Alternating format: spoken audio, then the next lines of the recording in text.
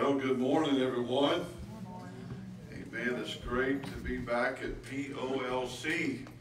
It's been a great week. A lot of us men were able to go to men's conference, and we had such an incredible time together, great time of fellowship.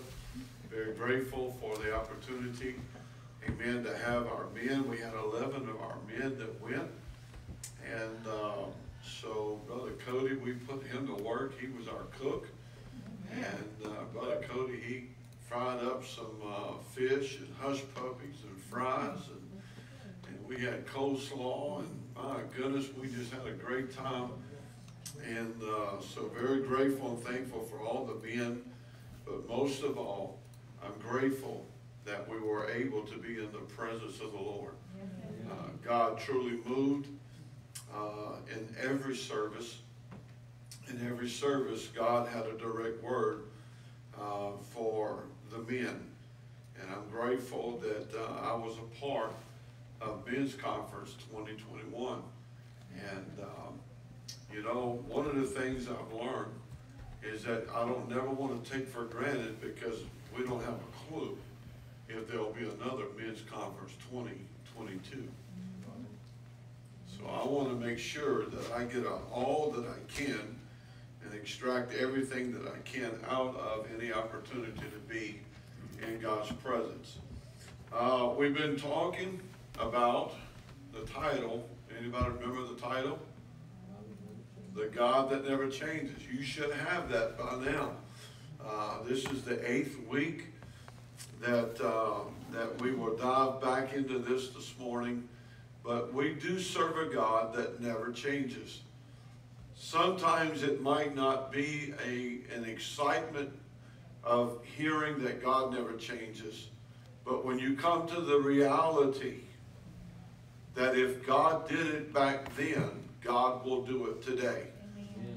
That is what brings us such great joy and peace, knowing that God is a more than able God, that if he did it for Abraham, if he did it for Moses, if God saw that one man was a righteous man by the name of Noah, that he found grace in the eyes of the Lord, I'm grateful that in 2021, he's still looking for some people that he can have grace upon, and that we too can be used to save our family and those around us. Amen. In Genesis chapter 3 and verse 9, we left off talking about one of the things that never changes is not just is God never changes, but his word never changes. And we talked about last week, and I ended it off on about when then the Lord called unto Abraham and said unto him, "Where are you?" We talked about last night, if he's an omnipresent God, he knows all things, he sees all things, then why in the world was God saying, "Where are you, Adam?" Do you agree with Pastor this morning that God knew where he was? Amen. I don't think that none of us can hide anything that God does not see or not aware of whenever we walking through life. God from the beginning has always required one thing, and that is confession for the wrong that has been done, sin that has been committed.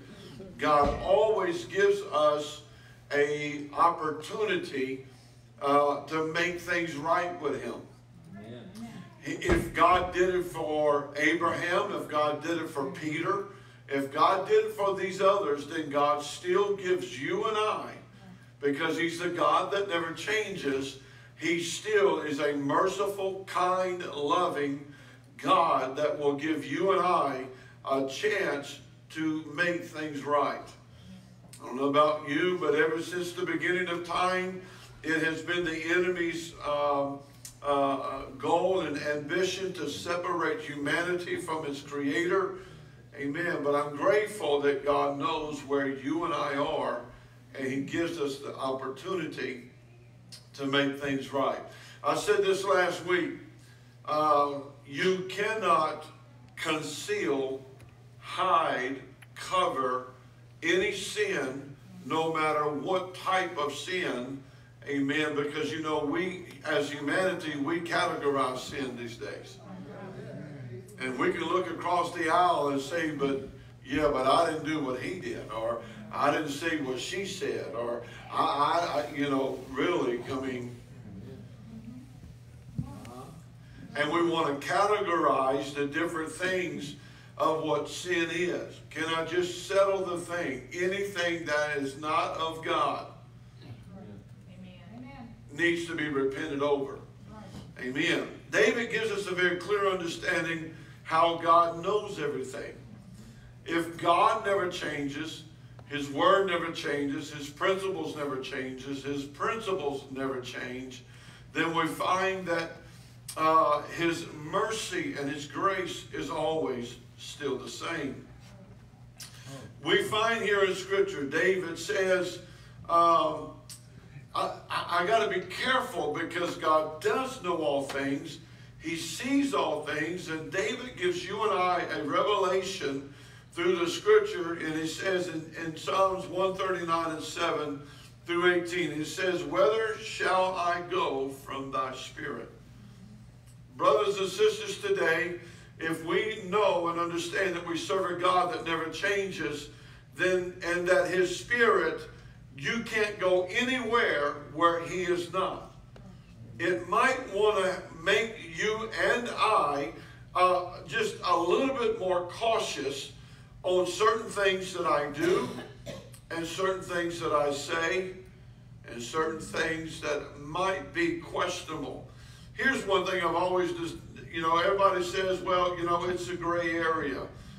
How many of y'all believe we should never live in a gray area in our walk and relationship with God? If it could be, the best thing to do is get away from it. Don't do it. Don't say it. Don't go there. Don't touch it. Because he said, where can I go from thy spirit? There's nowhere that I can go. Whether shall I flee from thy presence? If I ascend up into heaven, thou art there. If I make my bed in hell, behold, thou art there. If I take the wings of the morning and dwell in the uttermost parts of the sea, even there shalt thy hand lead me, and thy right hand shall hold me.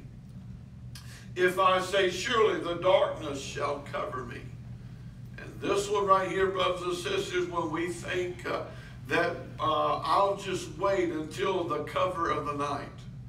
I'll just make sure that whatever I do or could be a gray area or a questionable moment, I'll just wait to do it at night, because at nighttime, if you can't see me, then you'll never know that I did it.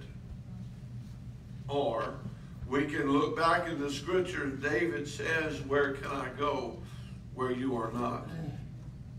I love it because David didn't just leave us hanging about when he said, surely the darkness shall cover me. I can cover in the darkness. How many of you know, how many of you realize that at nighttime things get a little more intense in the spiritual realm? Because it's in the cover of the night. It's the darkness where the enemy, sometimes he lingers. And you listen, you'll walk through a graveyard as long as it's daylight. But if it's at nighttime, you'll run through it, but you ain't going to walk through it.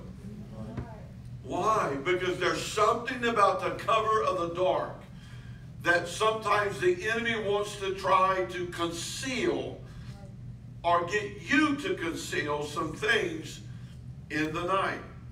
But look what David said. Even the night shall be light about me. God, there's nothing that I can do. There's nothing that I can hide, because you're the same God. And it doesn't matter either it's done in the day or the night. The night is the same as the day to you. Even the things that I do in secret, you're still seeing it. Right. Yea, the darkness hideth not from thee, but the night shineth as the day. The darkness and the light both are alike to thee. Now, you can take that either way, amen, because it's talking about what could separate us from the love of God? What are those things that could be considered a gray area or sin, a possible way? But I also want to encourage you this morning that it doesn't matter when the devil attacks, by day or night, God sees everything that the enemy is trying to do. I don't care what time of the night, it might be midnight. But ask Paul and Silas if God is not present in the midnight. It might be in the early morning hours when everybody else is asleep and all of a sudden your eyes pop wide open because you feel something's in the room. Hallelujah. The devil will try to hide in the cover of the night. But I come to tell you today that same God who protected all those that were before you and I is the same God standing watch over you even at night. I'm excited because the devil cannot even hide in the dark. This makes it very clear why we should never try to conceal, hide, lie about anything, amen, that could be questionable in our walk and relationship with God. Confess and make things right. While in my study, I asked the Lord, and I did this yesterday. In my study, I asked the Lord, why has He kept me in this vein that I've been speaking in the past few Sundays? I felt like God spoke to me the way that He does, and He said, because I desire to send a great revival, but there's some hidden things that must be removed. Then God brought me to Joshua chapter 7 after He began to show and reveal that to me. And I feel very strongly that God truly said those things into my spirit yesterday, because God really is wanting and desiring. Is it not God's plan to save every living and breathing being on the face of this earth of humanity? Do you believe that Jesus Christ came, died on the cross, resurrected from the dead, is so that just some people can be saved? I believe with all of my heart Jesus came to save all humanity. Amen. Amen.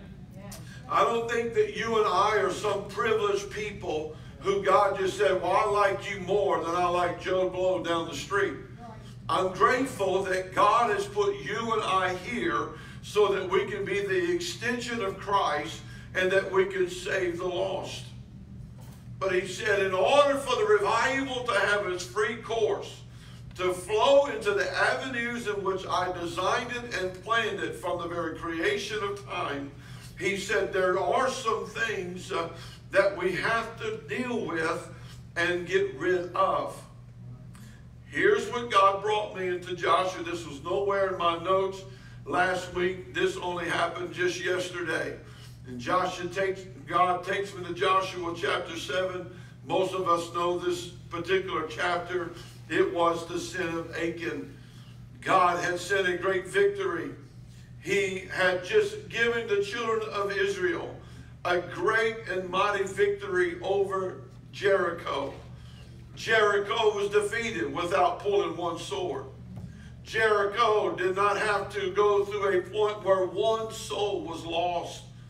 Not one person had to go into the infirmity to get repaired and get stitched up because of the heat of a battle. Jericho was won simply because the God, amen, that spoke into Joshua and gave him direct, specific instructions. All I want you to do, Joshua, he said, I want you to defeat this particular walled city, but I want you to defeat it in worship. Yeah. Worship and praise will always tear down whatever opposition that is standing between you and your promise. The only thing, amen, that Jericho represented, it was an obstacle between the promise and them.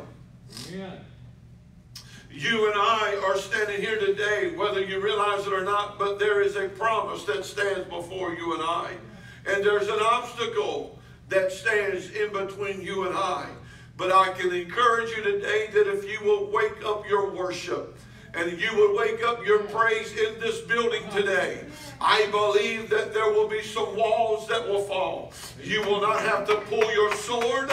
You will not have to get into hand-to-hand contact. If you would just begin to worship and praise, because the same God that never changed, that showed up on the walls of Jericho that day, is the same God that's right here, right now, in this building, because I feel the same God that Joshua felt. I feel him in this building this morning. Oh, hallelujah.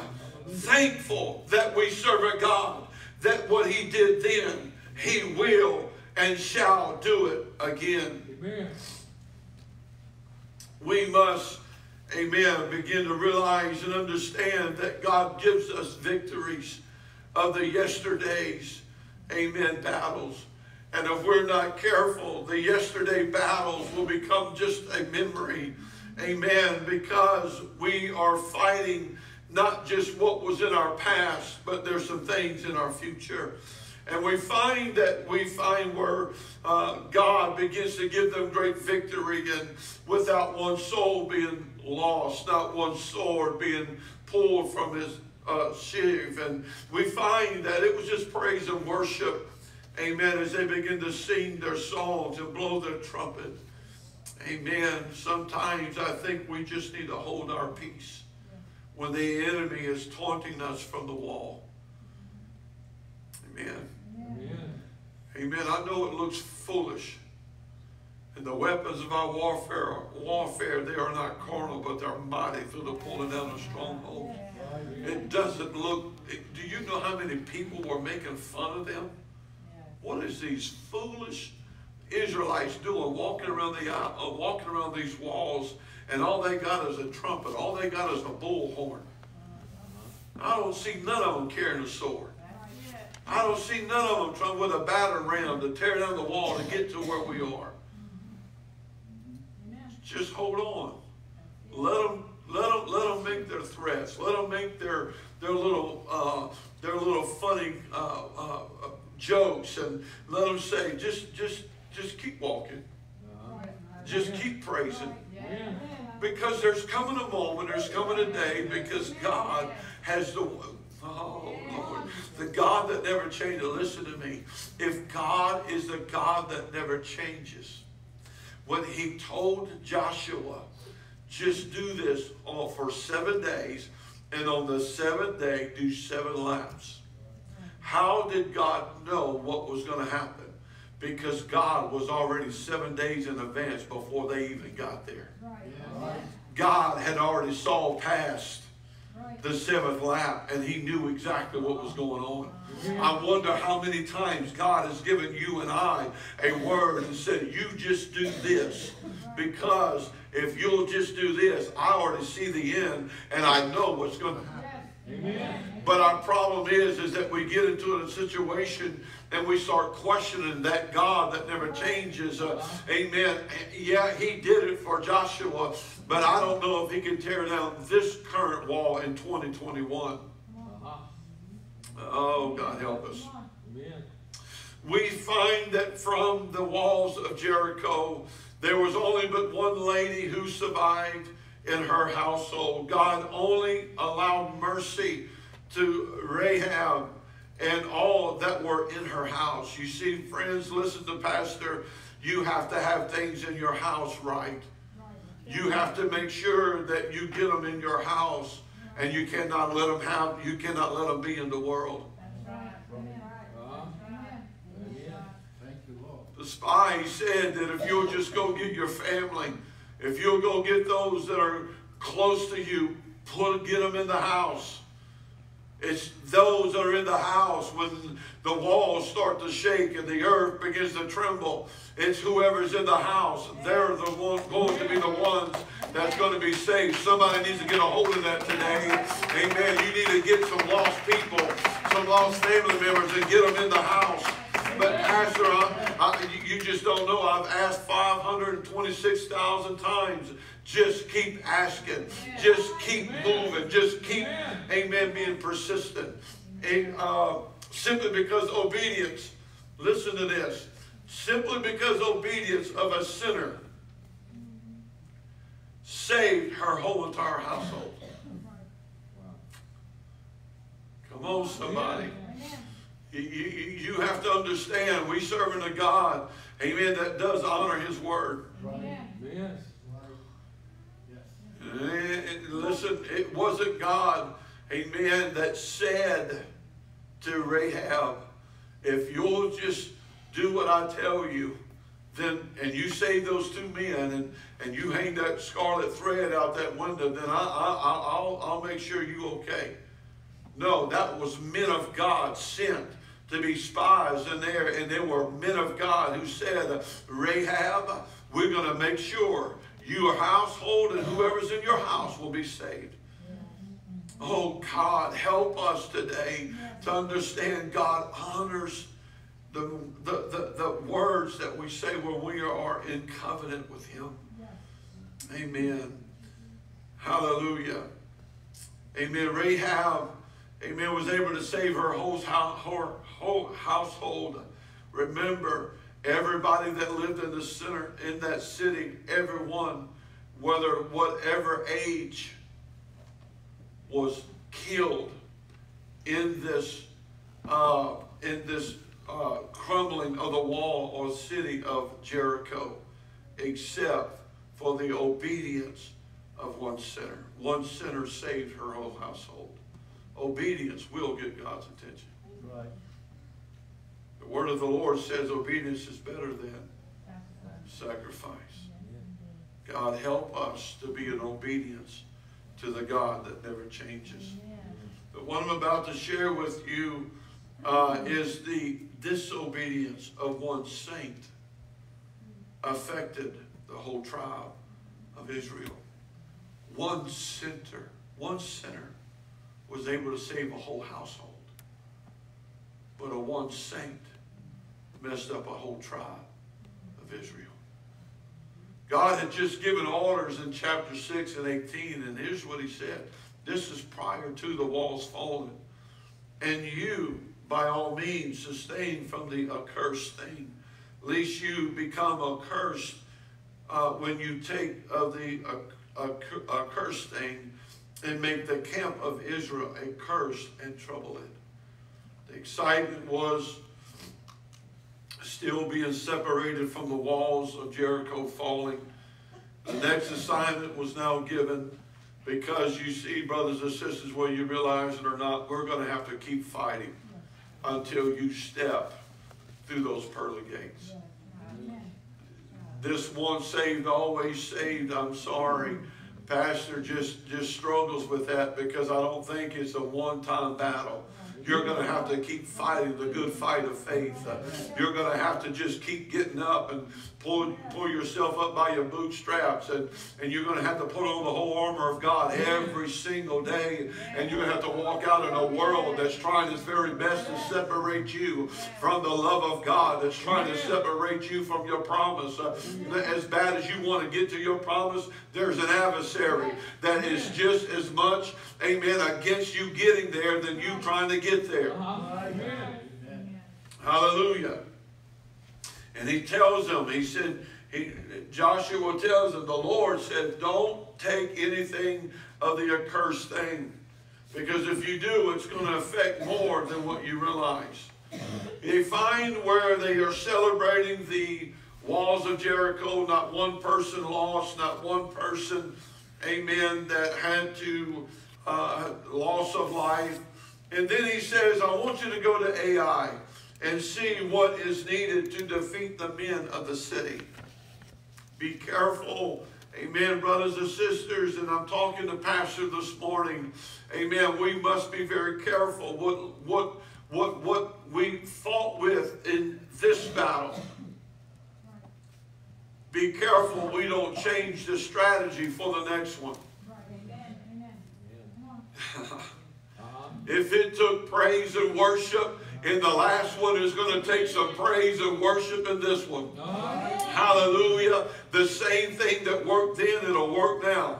Because we serve the same God that was with Joshua. He's the same God that's with us right now. Amen. I'm grateful that God never changes.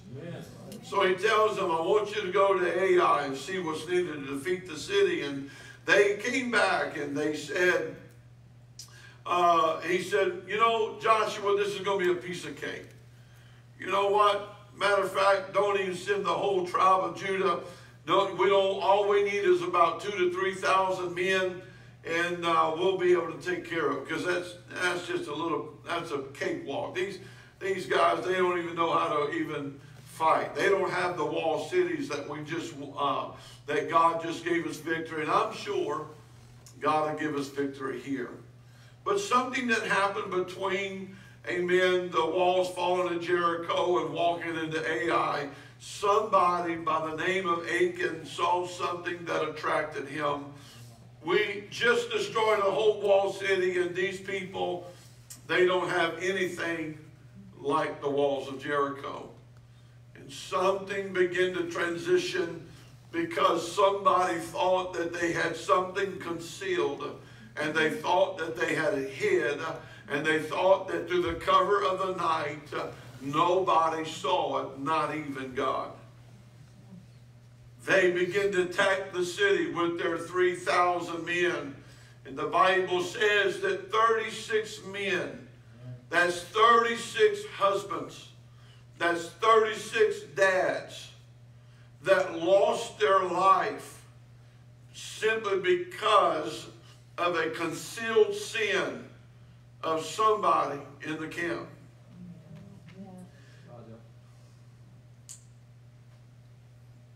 One man had something concealed in his house.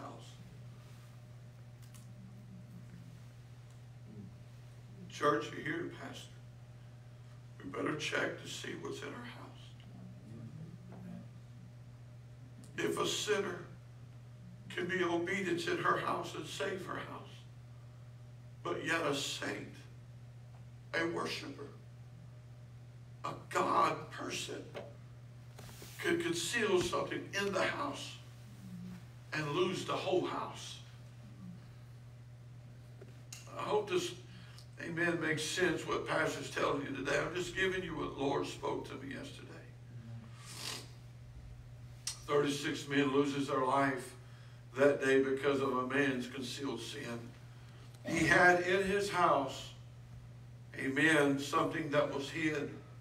It may not just affect, amen, the person who took the garment.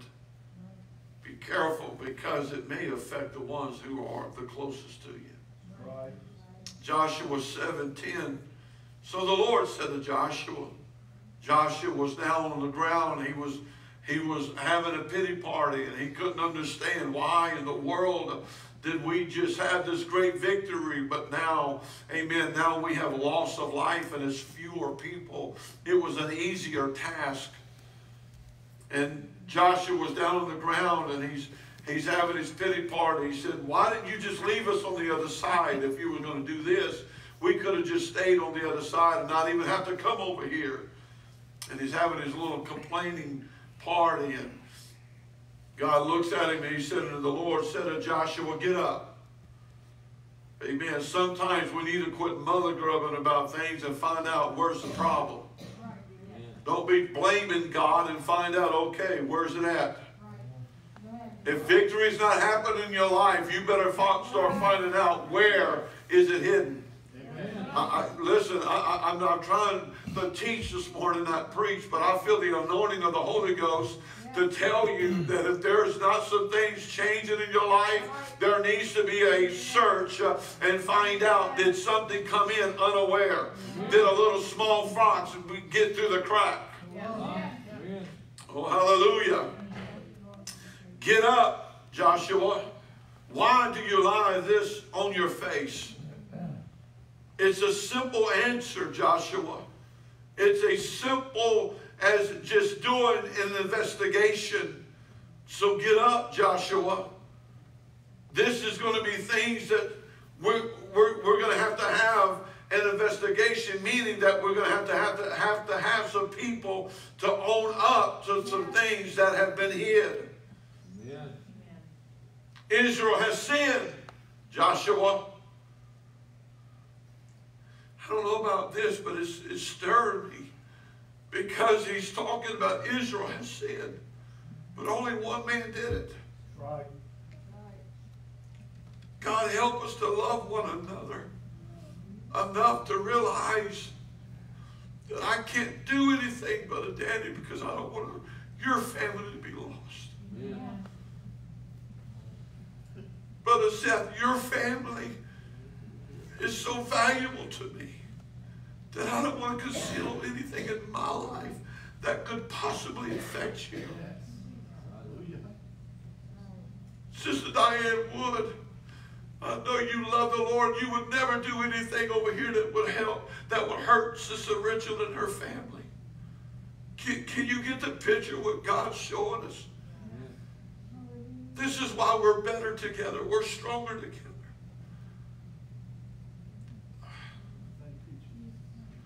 Israel has sinned. They've also transgressed my covenant which I commanded them. For they have taken some of the accused things, and they both stole and deceived, and they have also put it amongst their own stuff. You're not going to hide it amongst the stuff.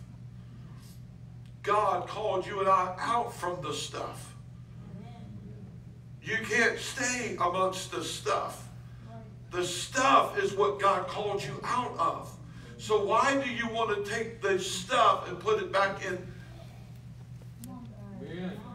Therefore the children of Israel could not stand before their enemies, but they turned their backs before their enemies, because they have become doomed to destruction. Neither will I be with you anymore, unless you destroy the accused from among you. Get up, sanctify the people, and say, sanctify yourselves for tomorrow, because thus saith the Lord God of Israel, there is an accused thing in your midst. O Israel, you cannot stand before your enemies until you take away the accused, the accursed thing from among you. And Achan answered Joshua and said, indeed, I have sinned, and the Lord God of Israel, and this is what I have done. When I saw amongst the spoils a beautiful Babylonian garment. Why was it so, amen, so wrong for him to have this beautiful garment? It was because of what the garment represented. It was the very thing that God, amen, was trying to destroy. Amen, was this the spirit of the gods that were completely against him. A simple little Babylonian garment. Genesis 3 and 6, remember, amen, what got Eve in trouble. And when she saw that the tree, and it was pleasant to the eye. Here we find that now from a garden, the same trickery, the same things that the enemy used to beguile Eve has now worked its way into the camp of Israel. And we find a man by the name of Achan, where he saw something that was appeasing to the eye. 200 shekels, amen, that was there with the garment, the silver, the wedge of gold weighing 50 shekels. I coveted them, and I took them. And there they are. They're hidden in the earth in the midst of my tent with the silver under it. Oh, God, help us not to conceal things when our families will be affected because of it. Paul gives a simple formula how to follow and what we must do. 2 Chronicles 7 and 14. He simply begins to give you and I the understanding that we can eradicate, fix, we can uncover, we can conceal them. We can deal with it for once and for all. Brothers and sisters, listen to Pastor. I'm not here to bash anybody here today. But I'm trying to tell you through the Holy Ghost that there is a revival. But for revival to be released, we must get some things. Amen. Because the same God that never changes is still standing with us here today. And here is what he said: if my people, which are called by my name, shall humble themselves and pray, and seek my face, and turn from their wicked ways, then will I hear from heaven, and I will forgive their sin, and will heal their land. Amen. You and I might not know the reason behind why people we love so much, and that we even cover them day after day in prayer, and they do the things that they do. Amen. Can I just tell you, we got to make sure that we find the concealed things. Peter denied Jesus 3 times, even after Jesus told him that he would. Judas, who was chosen to follow Jesus, betrayed him for 30 pieces of silver. Both sinned, but only one of them chose to humble himself in repentance. Jesus loved them equally. There was not one that he loved the more. Amen? Amen. It's not that Jesus does not love us. It's not because that Jesus does not want to save us. Because he gives every one of us a chance and opportunity to repent of our sins. Jesus loved them equally. God gives everyone the free will to choose for themselves, whom will you serve? Proverbs 28:13, he went on to say, he that coveteth his sins shall not prosper, but whosoever confess and forsaketh them shall have mercy. I don't know about you, but I need more mercy of God every day of my life. Why would anybody want to die in their sins when you really do not have to? 1 John chapter 2 and verse 1. He says, my little children, I write you these things so that you may not violate God's law and sin. But if anyone should sin, we have an advocate. Amen. One who will intercede for us. That's what that advocate means. I'm grateful that I have a heavenly Father that will help me, and that will, matter of fact, it was Peter. He said, Peter, the Lord has prayed for you, that your faith fail you not. I don't know about you, but I'm grateful that I have a heavenly Father that's watching over me and you. Amen. That he's there to help us, to guide us, and lead us. And if he did it for Peter, friend, trust me, Jesus is praying for you today. Jesus, Sister Candy, is praying for you. Hallelujah. Well, if you got the Master praying for you, amen. And we know that God will give us the strength. Jesus Christ, the righteous, just, and he's just, amen, who conforms to the Father, will in every purpose through thought and action. I'm grateful that we have a relationship with this God who never changes. Isaiah 55 and 6 and 7, he says, seek the Lord while he may be found. Call ye upon him while he is near. Today, I believe God's going to give us an opportunity. And what I feel in the Holy Ghost, I'm telling you, I came here, amen, yesterday with a word in my spirit from men's conference. And I will share it with you here in just a few moments. And I'm coming today to tell you that what God told me to preach on the main service here in just a little while goes hand in hand in what he is trying to get us to uncover right now. I believe for this one on my heart. If you are here today, sir, ma'am, there is going to be a great deliverance that God is going to send into this auditorium today. And you may have been fighting some things and did not know why and where is all this coming from. But God's going to give you and I an opportunity, amen, to come before his throne today. Amen. And we will leave here in a different way.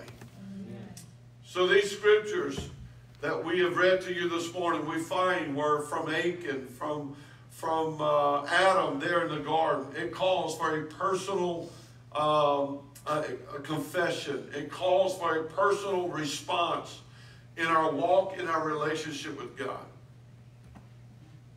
Brothers and sisters, the Bible says we've all sinned and come short of the glory of God. So I can tell you today, every one of us, including the guy behind this little stand this morning, needs to find a place and say, Lord, forgive me.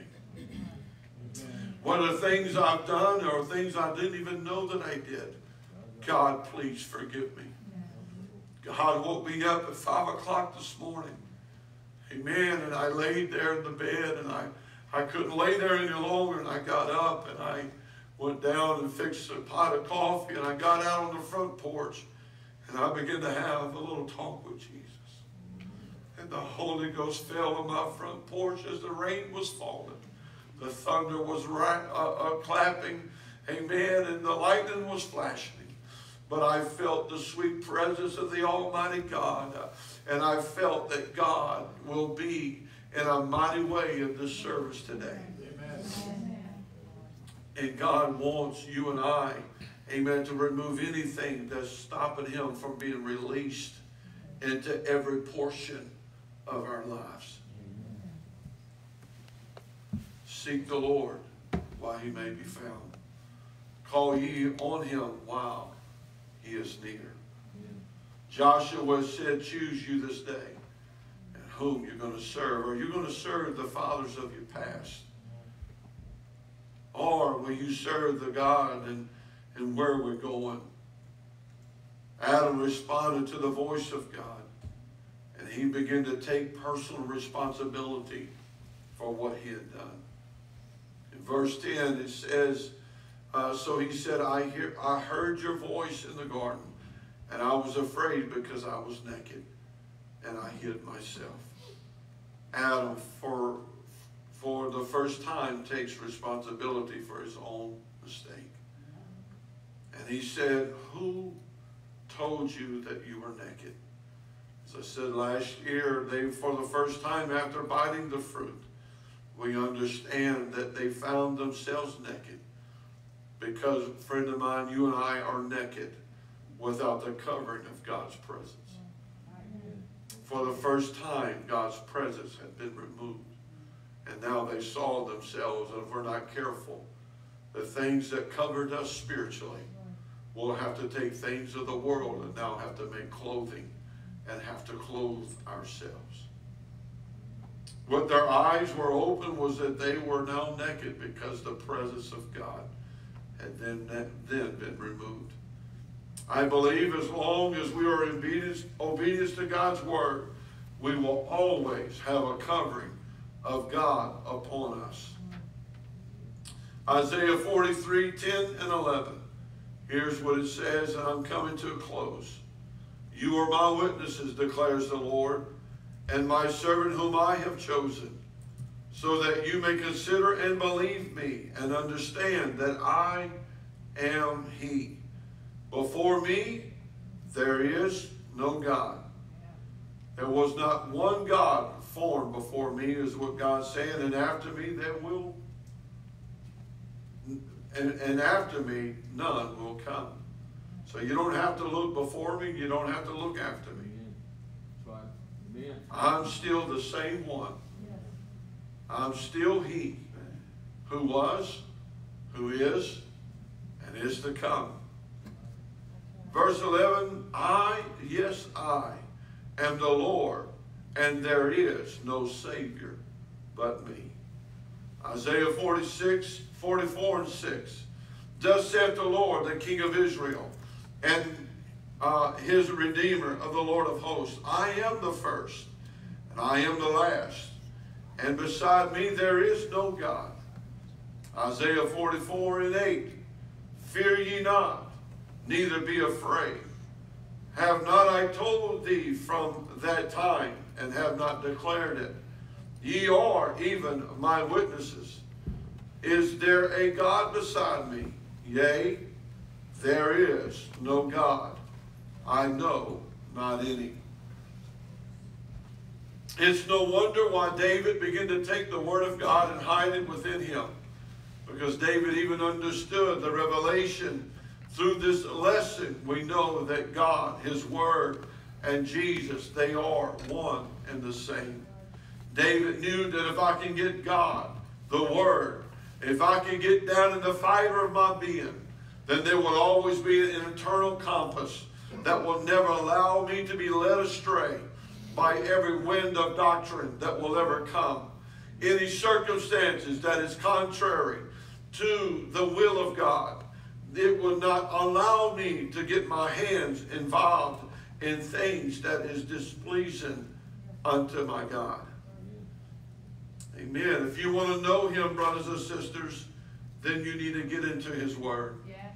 Yes. I said it on Wednesday night that if you would braid, amen, your mind, your heart, and your soul, and you would braid that with the word of the Lord, then in these very three vital places, the mind, the heart, amen, and your soul, I can tell you that you will be protected by anything that the devil will try to send in your life.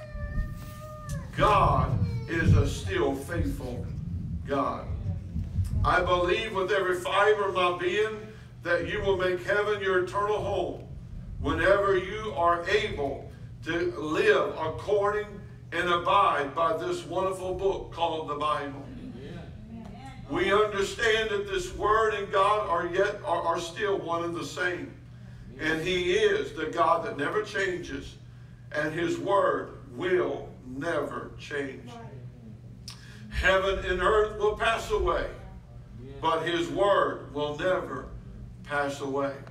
If you and I are going to stand before the judgment seat of the Lord, and the Bible says, and the books were open, and then another book was open.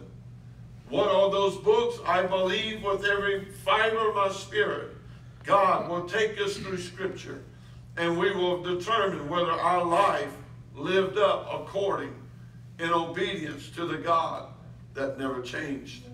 Amen.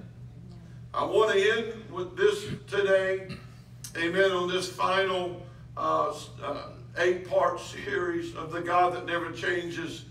I wanted to end it on this, Micah 3:6. For I am the Lord, I change not. Brothers and sisters, I have said it I don't know how many times in these last 8 weeks.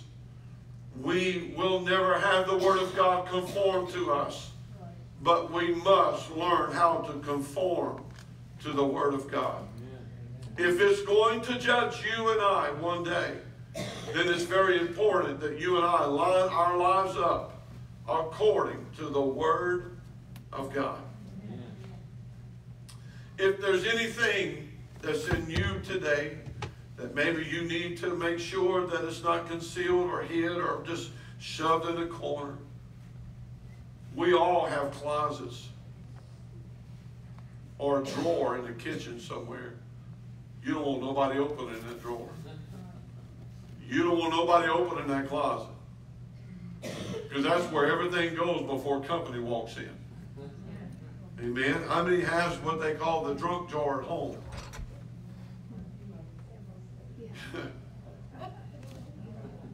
If you ever got in a situation, MacGyver could come in there, pull that drawer open, and he could fight off everything from that one drawer, because you got everything from a flashlight to a screwdriver, amen, to explosives in there.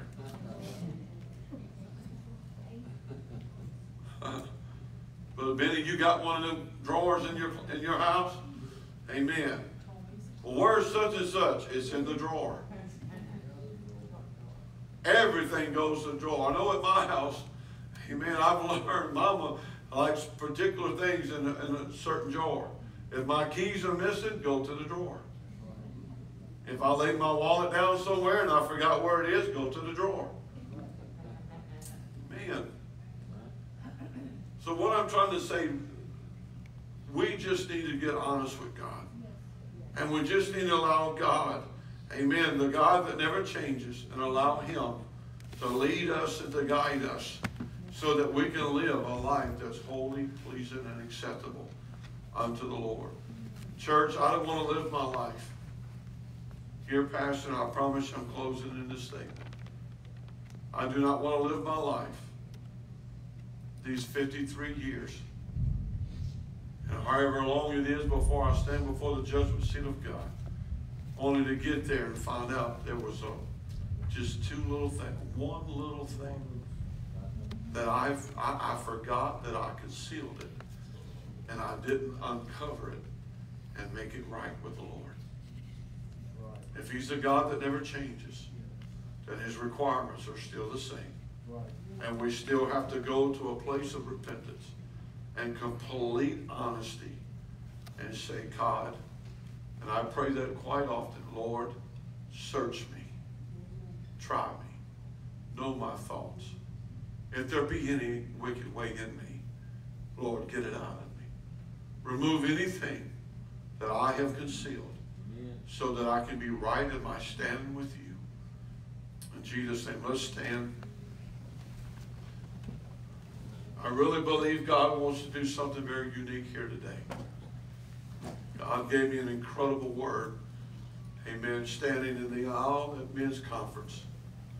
And I'm going to share that with you today, and I believe God will move if we'll let God move.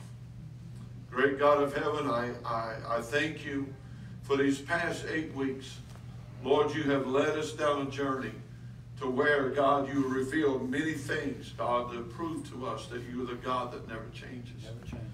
Your requirements never change. Your holiness never changes. Your word never changes. God, we are living in a forevermore changing world. But God, one thing, God, remains the same, is that you're the same yesterday, today, and forever. And beside you, there is no other God. So, Lord, we're not looking to another. For where else could we go? For you have the words of eternal life. Lord, it was you that found us, and it was you that saved us. So, God, we're going to stay connected, God, and we're going to make sure that nothing's in our house, Lord, that will affect those that are around us and that we love the most. In Jesus' mighty name, God bless you.